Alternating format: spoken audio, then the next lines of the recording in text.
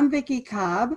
I'm a children's nonfiction author greeting you from Greenburgh, New York, a suburb of New York City. My friend and colleague, Roxie Munro, who is actually in New York, is creating this program with me. More about Roxie in a few minutes. We are members of a nonprofit organization of about 36 award-winning children's nonfiction authors called Inc. Think Tank. Inc., I-N-K, stands for Innovative Nonfiction for Kids. Nonfiction means nothing is made up. Our work is about the real world. The books of all our authors are already in school and public libraries. We even have a database on our website so that you can search for lists of books aligned to curriculum standards. But you may not have heard of us. Here's why. We're not as well known as fiction authors. Children's fiction is shelved in libraries and bookstores by the names of the authors, and all the authors' books are in one place. Our books are categorized in shelves by the topics we write and are all over the nonfiction section of the library. You know who has discovered us? The creators of the standardized tests, who excerpt our books for test reading passages that they quiz you on. We became an organization to focus attention on excellent writing about the real world.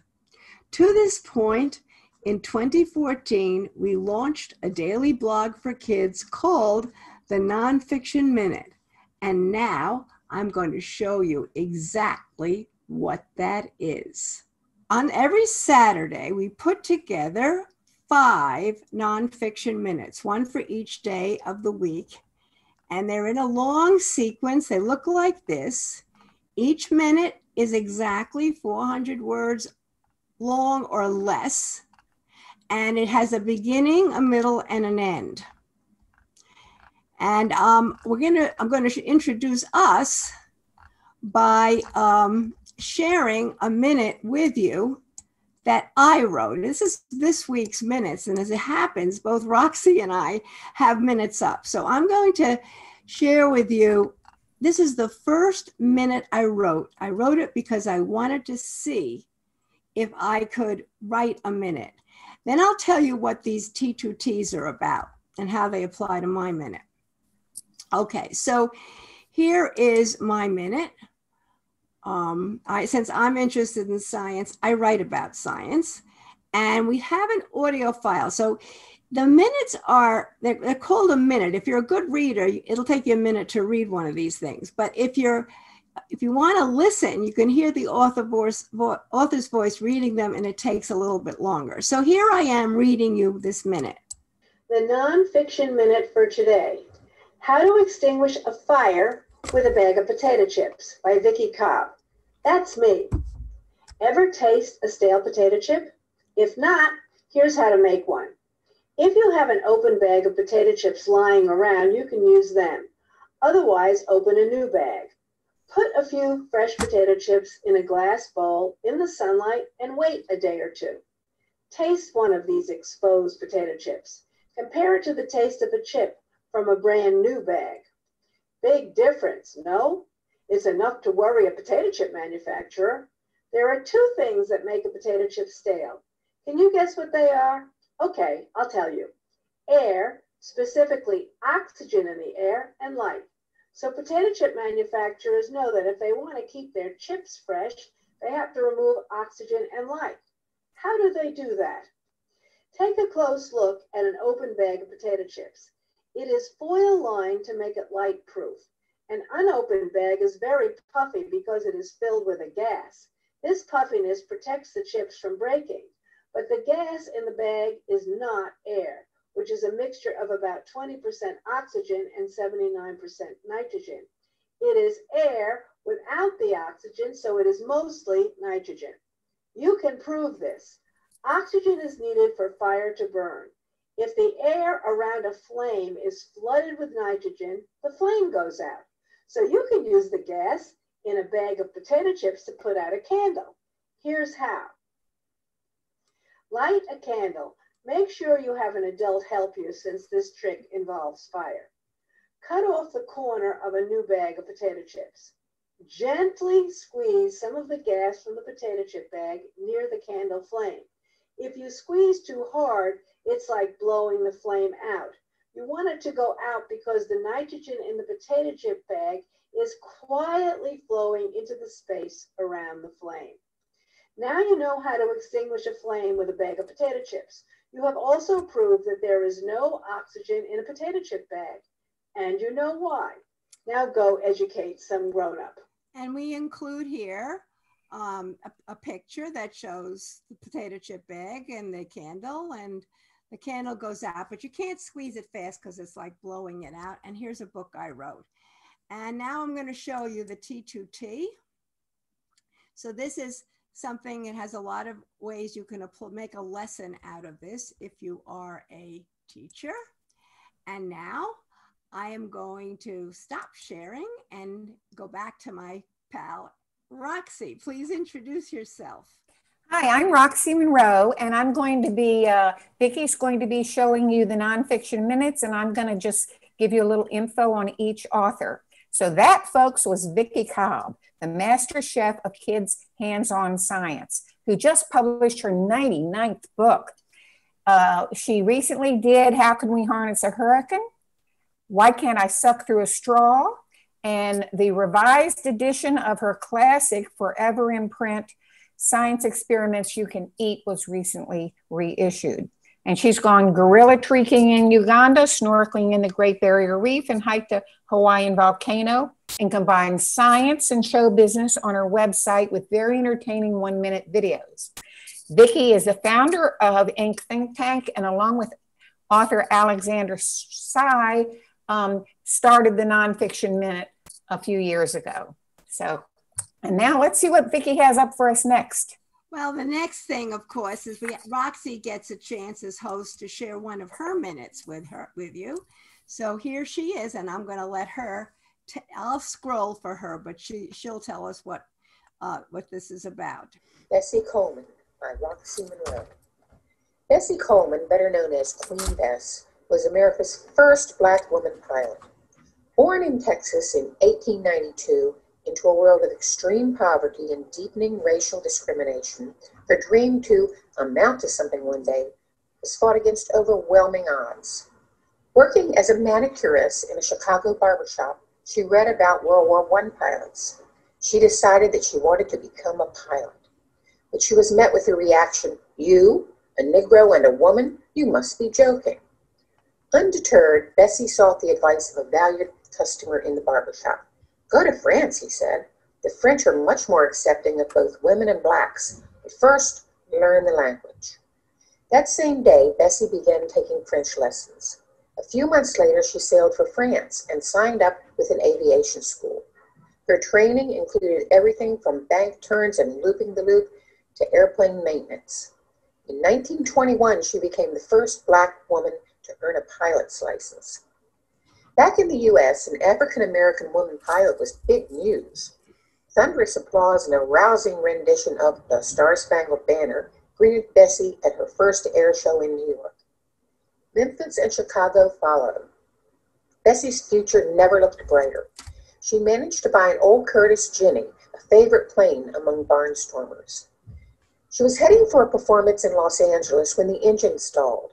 She crashed onto the street below, was knocked unconscious, broke one leg, and fractured several ribs. Distraught over having disappointed her fans, she sent a telegram to the local newspaper. "As soon as I can walk, I'm going to fly." 7 months later, she was back in a borrowed plane performing to upbeat crowds in Ohio, Texas, and Florida. Bessie loved flying and accepted its risks, but her real ambition was to open a flight school.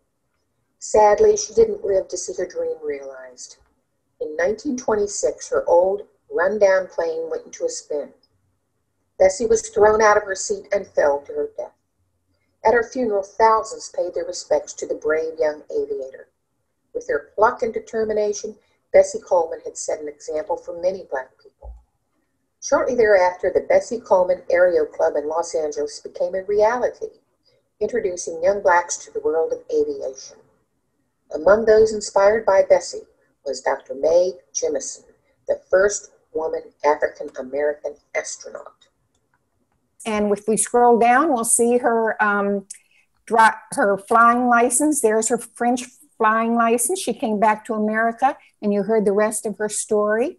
There she is training loop-de-loops. She was kind of a pilot. She went to give these shows. They used to have these aeronautical shows with all these kind of tricks. And there she is flying over the countryside. So we can get off that, stop screen sharing. I'll tell you a little bit about my own work. So I do science books and also books on art and architecture. I live in New York City, and I've written and illustrated more than 40 nonfiction books. Some of them have gamification elements like lift the flap concepts, ABCs, hidden images, mazes. And for my ecosystem and nature books, I've gone to the Arctic, rainforests, alpine deserts, coral reefs. And a couple of recent books are Masterpiece Mix, Rodent Rascals, Dive In, just came out in April, swim with sea creatures at their actual size. And I have a book coming out called Rainforest that I'm working on in my studio today. Now, let's see if we're getting any kind of fun things that have come in on the chat room. And I think we have something lined up from Vicki. Yes, I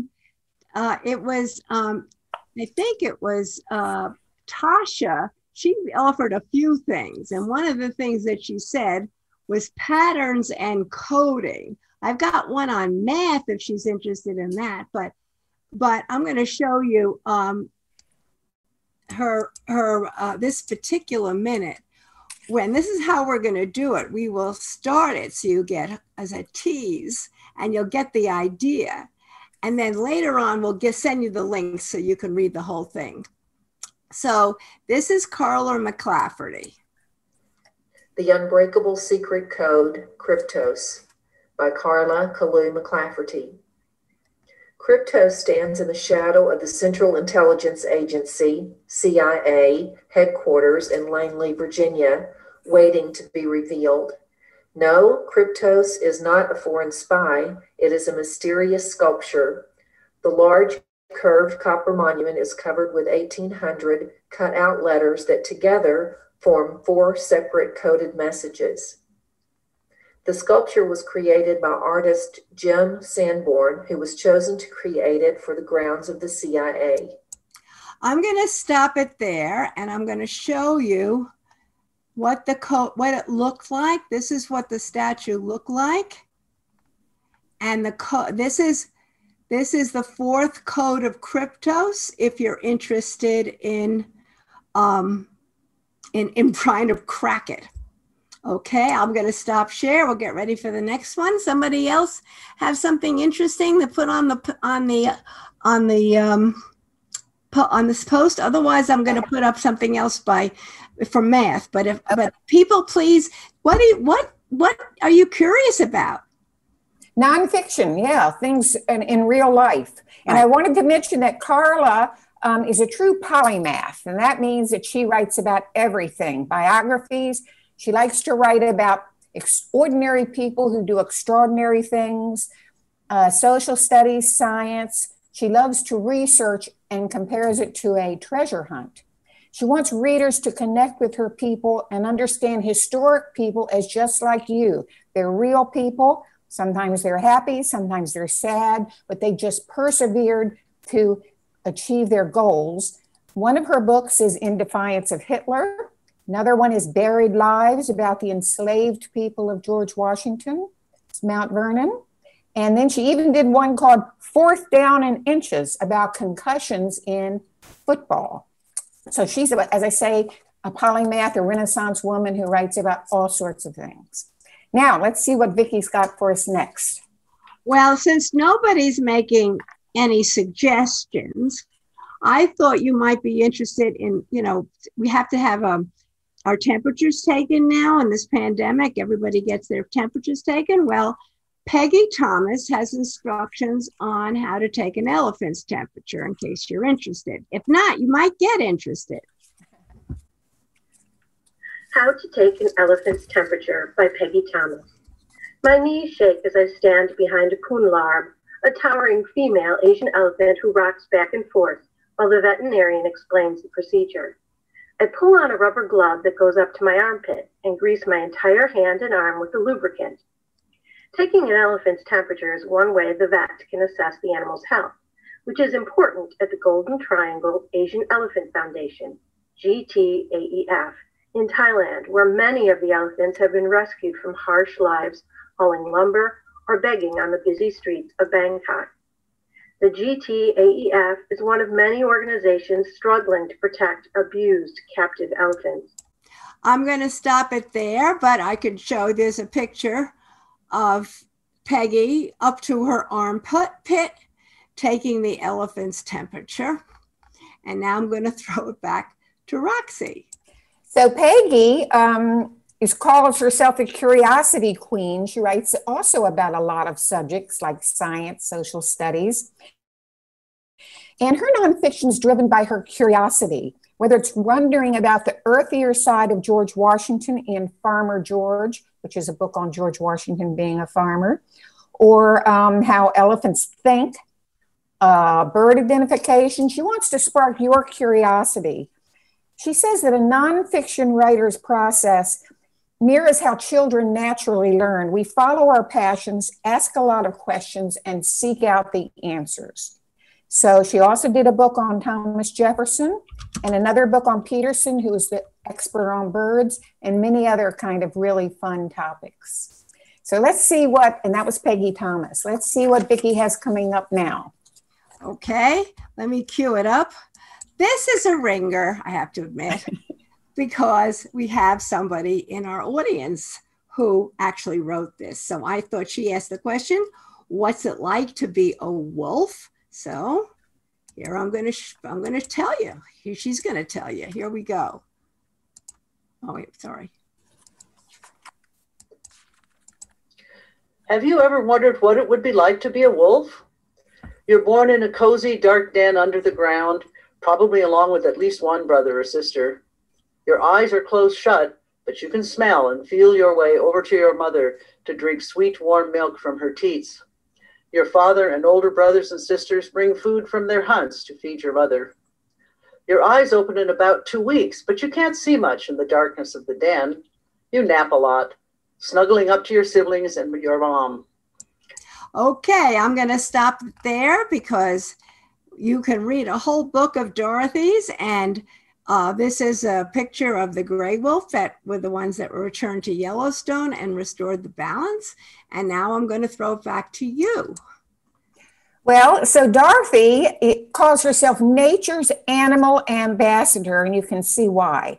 She does not only books on animals, but also on geography, U.S. history, the Plains Indians.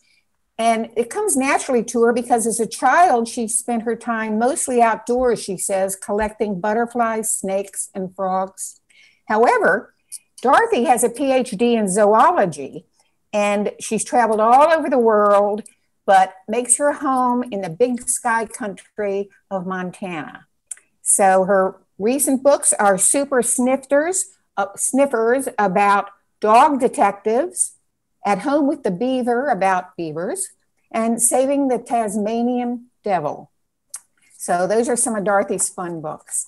Now Vicki's going to give us something else. This is going to be fun. What? Yeah, I was going to give a different one of Dorothy's, but we have another query from another Inc. author. So I thought I would show that this is in case you're interested in the Civil War. We have, I'm going to play this part of this minute by Andrea Warren, who writes about what history does to children, history from the point of view of a child who has lived through it. And for many of you who are living through the pandemic, if you keep a diary, many years from now, you can go back and explain it. So this is about the Civil War. I'm Andrea Warren, and this is the Nonfiction Minute. Living in caves to survive the siege of Vicksburg. Incoming shell. Whenever 10-year-old Lucy McRae heard that distinctive sound, she froze, allowing the explosive to fly on over her. Then she hurried into the safety of the family's cave. It was 1863, and Vicksburg, Mississippi was being bombarded by Union artillery. It was located strategically on the Mississippi River. All along the waterfront, Confederate cannon prevented Union ships from taking control of the river and using it to invade the South. President Lincoln said that for the North to win the war, those cannon must be silenced. He selected General Ulysses Grant to force Vicksburg to surrender. So this is quite a story, and there is art to go with it. Here is Lucy McRae. A photography came into its own during the Civil War. Here's a picture of Ulysses S. Grant, and here's a painting that showed people terrified of a rocket. And here's a photo of a cave entrance after the siege, and you can see these. I don't think it's exactly very safe because you see all those unexploded shells. Okay, go back to it. Okay, so that was Andrea Warren, and the wonderful thing about her is she looks at history through the eyes of children. She feels as though each of us wants to know, if it had been me at that time, what would I have done if I was a child in these dramatic circumstances? So each child is caught up in a dramatic moment in history. They're true stories, of course. Her settings have included the orphan trains. She did a book called Orphan Train Rider. The Civil War, you just saw that. The Pioneer Nebraska, Victorian England, the Nazi death camps, and Saigon during the Vietnam War. Her recent book, The Enemy Child, the story of Norman Mineta, was a boy imprisoned in the 40s in a Japanese-American internment camp during World War II. It's quite fascinating, got all sorts of awards. Oh, I got the next one all queued up. Vicki, did you see the one that came in from Charlotte? Wait, let me see if I can see that. Charlotte. Babies and human development. Yeah, that's a problem. I have to think about that one. We haven't written. I know. I have. You know what? I got one. I did. Let me put this one up first, and then I'll go find the one that I did that does have something to do with babies and human development. Perfect. Thank you, Vicki. I knew you'd be able to search to find it. I have to. I know these very well. It's just that. And I want to remind our audience that we have 200 or 300 of these. So if you go into our files on the right side, you'll see so many more. Okay, this is, since Halloween is coming up, this one sort of appealed because Amy Nathan writes about, this one is called When a Jet Wore a Costume. So we thought that was pretty interesting.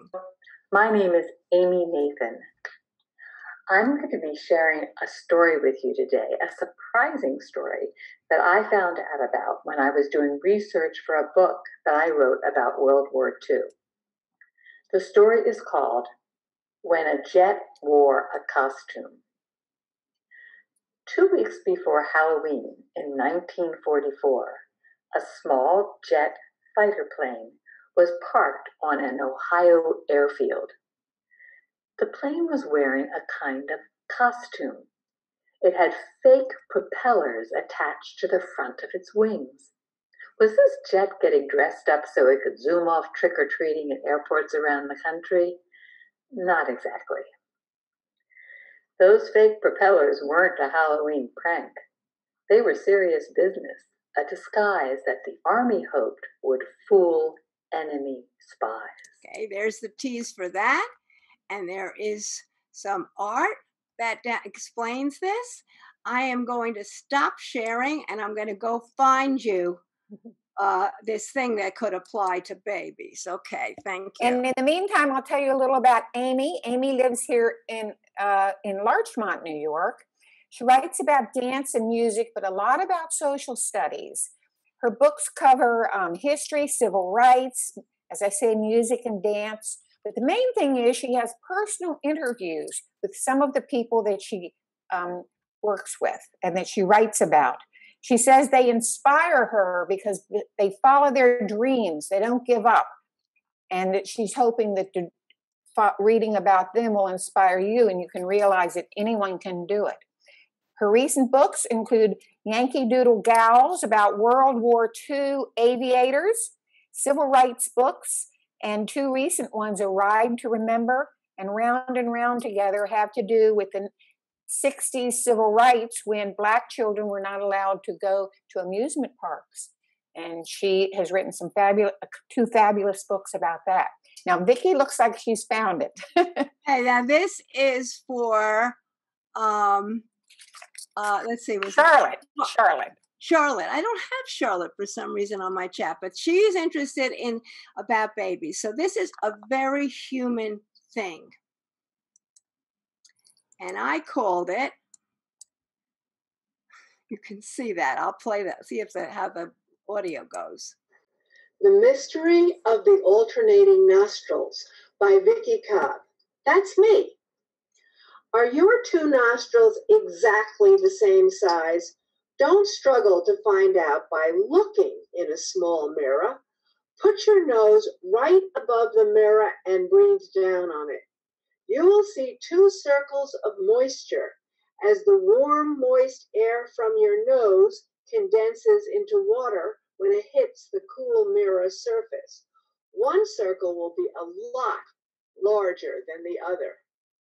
You might conclude that, yes, one nostril is bigger than the other, that you will have to live with being lopsided. But wait, wait an hour or so and do it again. Surprise! This time the small nostril is now the big one. Okay, I'm going to stop that there, but I'm going to show you that it took these pictures of nostrils so you can see one is definitely larger than the other. But when I was thinking about this the other day, science is such an amazing thing. It's always changing. And I'm going to stop sharing so I can show you this.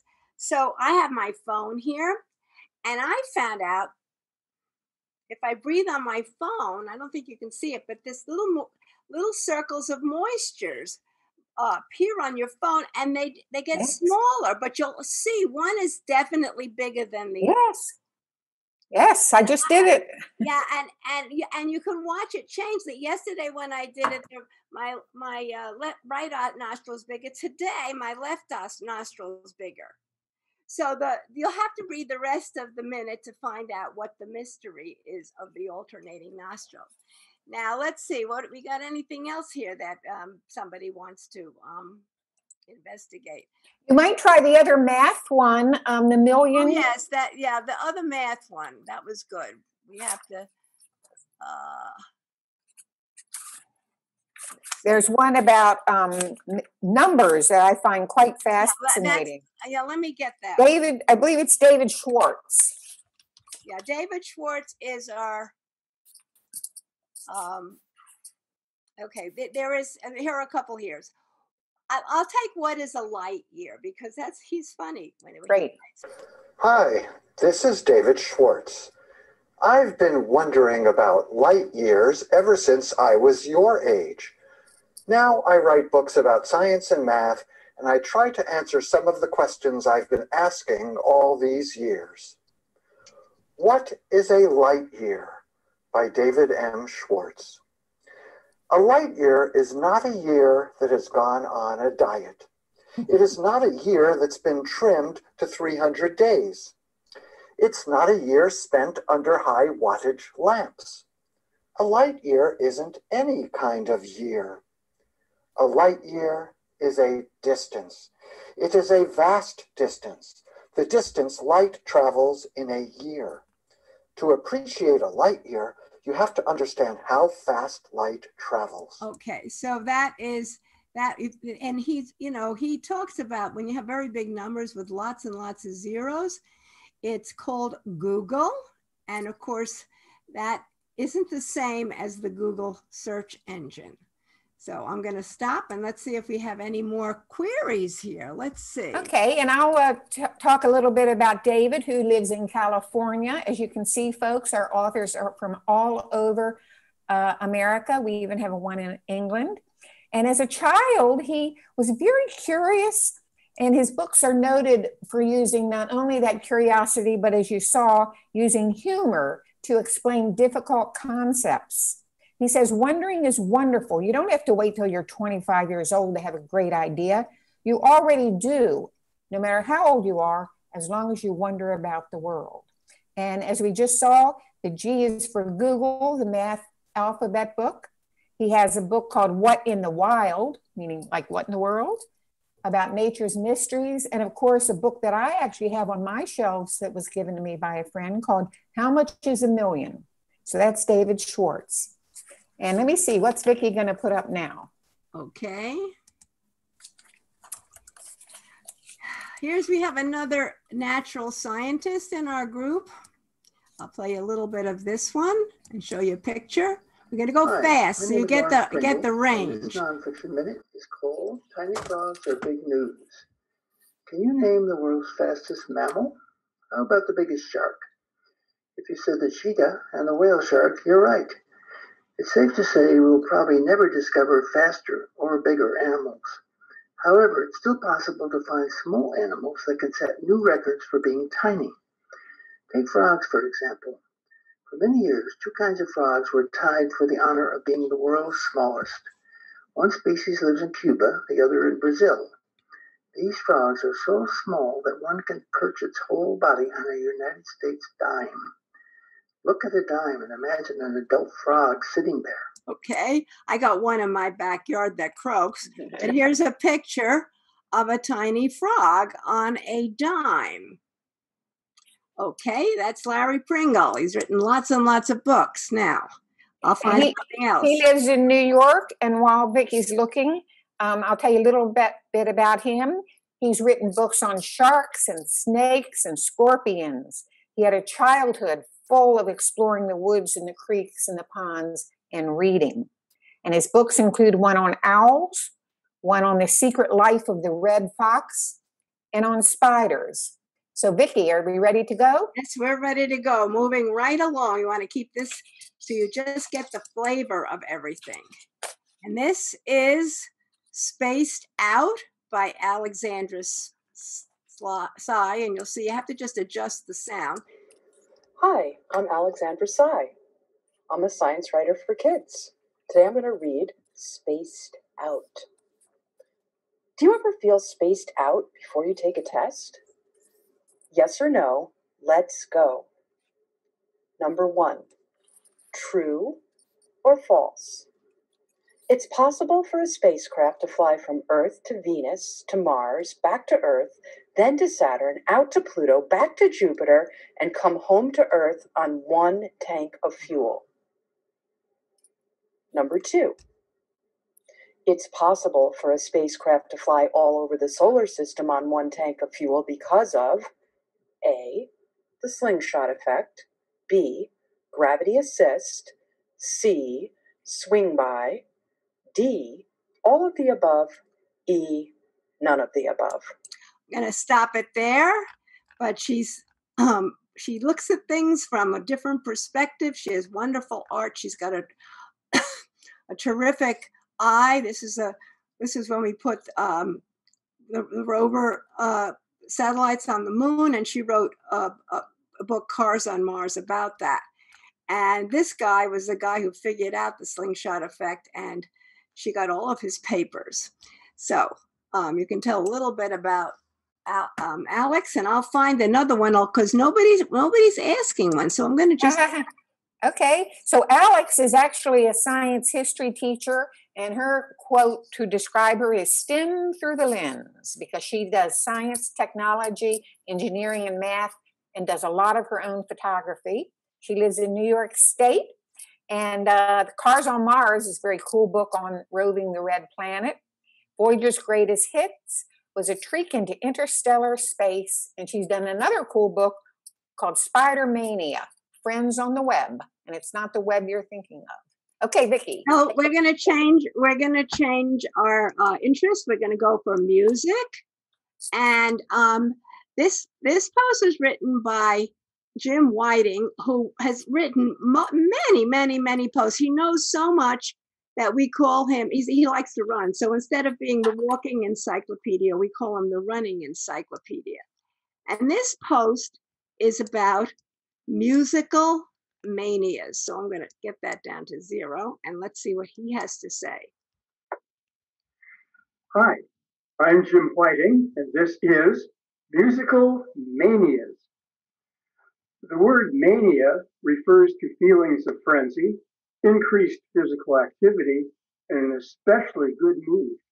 So when 4 mop-haired musicians from Liverpool, England, were taking the world by storm in 1963, Canadian music writer Sandy Gardner thought it was the perfect term to describe the effect they had on audiences. A new disease is sweeping through Britain, Europe, and the Far East, and doctors are powerless to stop it. Its name is Beatlemania. The following year, Beatlemania came to the United States when George Harrison, John Lennon, Paul McCartney, and Ringo Starr performed on The Ed Sullivan Show, a popular television program. During the show and the live concerts that followed, members of the audience, largely teenage girls, screamed and shrieked. The Beatles weren't the first musicians to inspire a mania. That honor belongs to 19th century Hungarian pianist Franz Liszt, whom many music historians call the world's first rock star for his scintillating performances in solo recitals. So I'm going to stop that. And here's a picture of Franz Liszt playing the piano. And I thought, we can also give you a few notes. Oh, makes me swoon. That's called Liebesstrom. So we're multimedia. And I think it looks like we have 4 minutes. Do we share another Carol?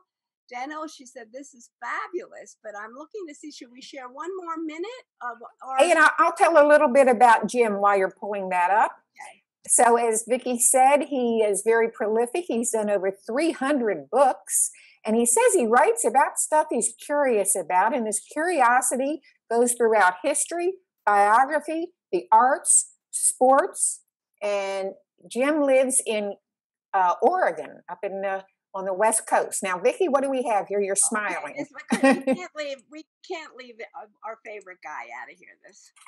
Okay, so this is Jan Atkins. I mean, he is our interlocutor. He does our podcast. As you can hear, he has a wonderful speaking voice, and he finds quirky things to write about. So here is Jim. Here is Jan Atkins. We call him Atkins, the explainer general. The Great Boston Molasses Flood. How can a tragedy sound funny? This is Jan Atkins for the Nonfiction Minute. Most disasters are a cascade. Small failures and minor circumstances, one leading to another, blossom into a cataclysm. On January 16th, 1919, a cascade of tremendous size was poised above Boston's North End. The weather was one factor, unusually warm for winter. Purity Distilling Company fermented and distilled molasses to make rum and alcohol. The 18th Amendment to the United States Constitution, prohibiting sales of alcoholic beverages, was due to be passed the very next day. This may have prompted Purity to collect as much rum-making molasses as possible. The enormous tank holding the molasses was about 50 feet tall and 90 feet in diameter, holding 2,300,000 gallons. Okay, I'm gonna do a fast. What happened? I know you want to know what happened. Well, here's a picture in the newspaper of the aftermath of the flood of molasses. Is that a slow-moving flood? Here's what it did to the bridge, and here is the Boston Post.